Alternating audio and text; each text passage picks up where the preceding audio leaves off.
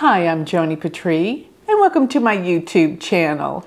Well, today I want to talk about the power of Uranus because it is really making some aspects this month of November and particularly in December. This is the planet of major awakenings. It is in an astronomically powerful position for the next couple of months. One of the things I have to say is that it's about to go through its last and final square with Saturn. And every time Uranus and Saturn are in a hardcore position, which is a square, conjunction, or opposition, this happens about every 11 to 12 years. This is so meaningful because there has actually been some amazing studies on sun activity, which creates major shifts and changes on the planet as well. This happens every 11 years. And Saturn square to Uranus happens every 11 and 12 years as well. What meaningful energy is that? So before I move on, I want to remind everyone to sign up for my free newsletter, which you can find that on galacticcenter.org. When you sign up for my free newsletter, you will get all of my predictions delivered to your email address. And while you are there at the Galactic Center website, check out my beautiful new spiritual jewelry by Satya, but it is my designer collection. I have designed this myself. Here is a doubled pearl mala and turquoise. These are spiritual representations for our life. Check it out. galacticcenter.org. Let's get on and start and continue talking about how powerful this aspect of Uranus is. Now, this month of November, I also noticed that Uranus is opposing, because it is in Aries, opposing the transit of so many planets in Libra, where we have the Sun, Mercury, and Mars all in the sign of Libra.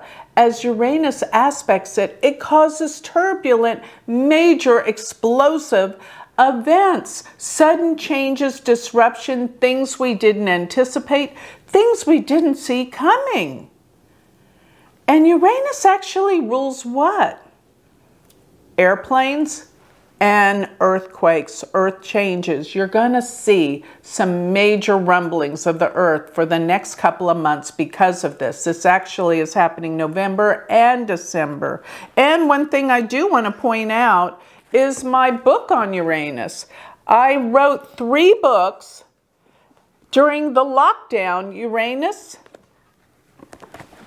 Neptune, and Pluto. If you want to know more about these planets, I covered things in the utmost detail, and most of all about Uranus, its energy, what it's all about. Now remember, I say it is the great awakener. This is exciting because we're about to awaken to a whole new dimension on planet Earth with this planet setting up all these oppositions to these planets. Now, also I noticed early November, around the time of the new moon, November 4th, we have Uranus opposing exactly the new moon. What is that? A new beginning, a new start of revelations. This is a time of revelations, awareness, newness. A lot of people may not be ready for this. And another thing I have noticed Uranus rules is cryptocurrency. And I know a lot of you are like tired of me talking about it, but it's the wave of the future. It's how we're going to exchange money, like it or not. This world is changing. I always say, and this is a fact, nobody could understand how credit cards were going to work. They were opposed to them. Look where we are today. As well as the internet. Nobody understood that. It's the same with cryptocurrency. That which you don't understand, don't judge. Because do you really understand how electricity works in the light bulb? You don't have to understand it to use it, is my point. So you're going to see these changes. And cryptocurrency, the rave and the rage, it's coming more so.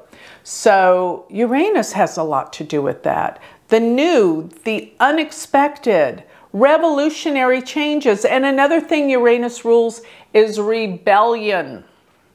Yes, people are rebelling against the conventional norm. People want freedom. That's actually another key word, freedom for Uranus.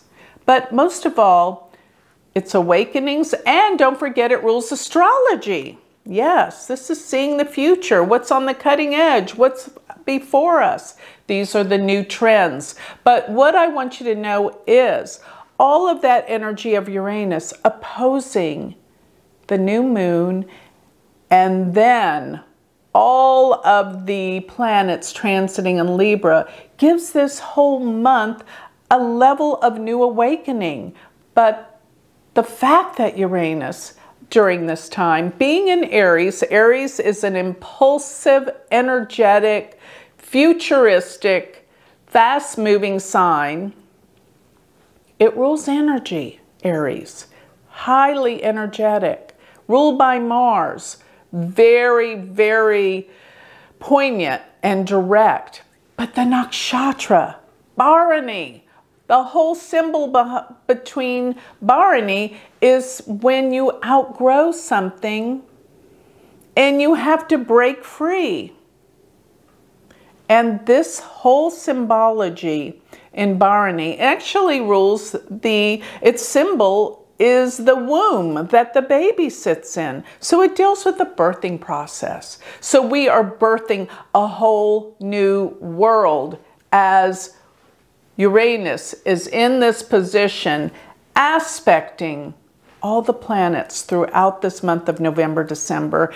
And it's going to be setting up for the last and final square with Saturn, meaning watch out. All the old conditions that didn't work before, that's Saturn, are being released, and we're breaking through those final old patterns, bringing a new awakening to this world. How exciting is that? But is it going to be easy? No. Think about how painful it is to be born. Childbirth. That's what it's all about. But that is what this planet is all about.